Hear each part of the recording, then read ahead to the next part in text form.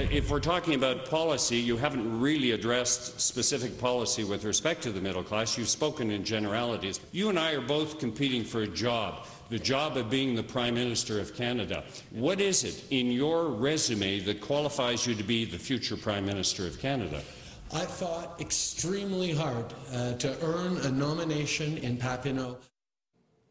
Well, some fighting words from leadership candidate Marc Garneau. With just 2 months to go until voting day, he's come out swinging against the frontrunner, Justin Trudeau, who many have already crowned the winner.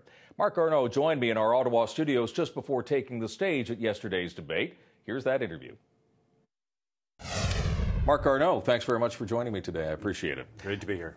Some very tough words from you last week about the campaign, a new muscular approach to the campaign. Are you just frustrated that Justin Trudeau appears to be waltzing off to victory?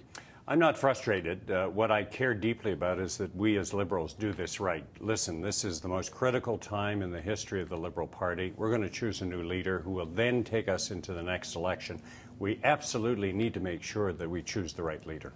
You know, tactically, though, some people might say you're playing into the hands of the Conservatives. If you're going after Justin Trudeau, and should he win, the Conservatives now have a bank of video of you saying that Justin Trudeau, in a sense, is an empty suit.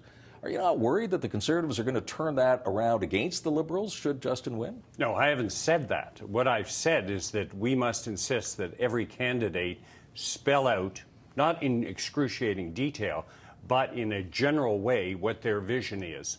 And Justin may do that in the next 2 months. Yeah, but I don't think I've helped the Conservatives at all. But implicit in what you're saying is that up until this point, Justin hasn't said anything. Well, what I've said is that, you know, if we're going to choose the next leader, we need to hear from each of them. That is something that needs to happen. There's 2 months left in this campaign. Justin may very well do that. I can give you an example. On Monday, I announced my policy with respect to student debt, deferring it until the student gets a job.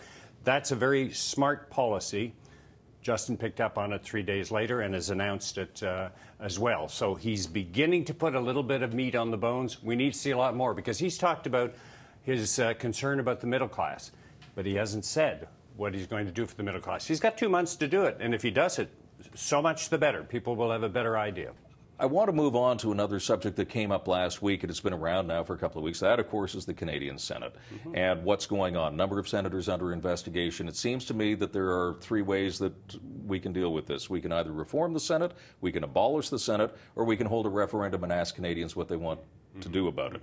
Which do you favor? I'm in favor of reforming the Senate. I am convinced, notwithstanding the bad behavior of certain senators, that the Senate is a valuable institution. I've worked with senators over the past 4 years, and many of them work very, very hard and make a useful contribution to the Parliament of Canada. But I am in favor of an elected Senate. There are some challenges. We have to get the provinces to sign on, particularly Alberta and British Columbia, which will be, at the moment, underrepresented unless we increase the number of senators. And the most important part is that there has to be a tie-breaking mechanism in place. And we've said this since the beginning in the Liberal Party, because you can't have 2 houses fighting it out all the time. But you're talking about reopening the Constitution to do that. In order to do that, yes, you will have to reopen the Constitution. But, you know, in Australia, they've done this, and it works well. You know, let's not be overly sort of nervous about opening the Constitution. If we want to bring real change, I don't agree with Justin Trudeau, who says that, well, it's simply a question of appointing the right people more carefully. People have said that many, many times over the decades, and every once in a while we find out that, well, despite perhaps that intention, I mean, I can't understand how Prime Minister Harper chose Mr. Brazeau. I really, really can't, because, I mean, there was already quite a bit about him before he became a senator. I want to put to you some rapid-fire questions that I've put to other candidates running for the leadership, and we'll just go through as many of these as we can. First of all, should British Columbia be compensated for having a pipeline run through its territory? No, that's not the way I look at it, but British Columbia has to be on side with respect to the Northern Gateway pipeline. The government has tried to ram this through. They've talked about, you know, radical environmentalists. Joe Oliver has talked about it. They've said that they could reverse the decision of the National Energy Panel if they'd said, no, you can't go the Northern Pipeway. That's no way to negotiate and work with provinces. That is something that this government just doesn't seem to know how to do, to work constructively on something that is a win-win if you do it properly. Very quickly, Carbon tax, cap and trade, or not?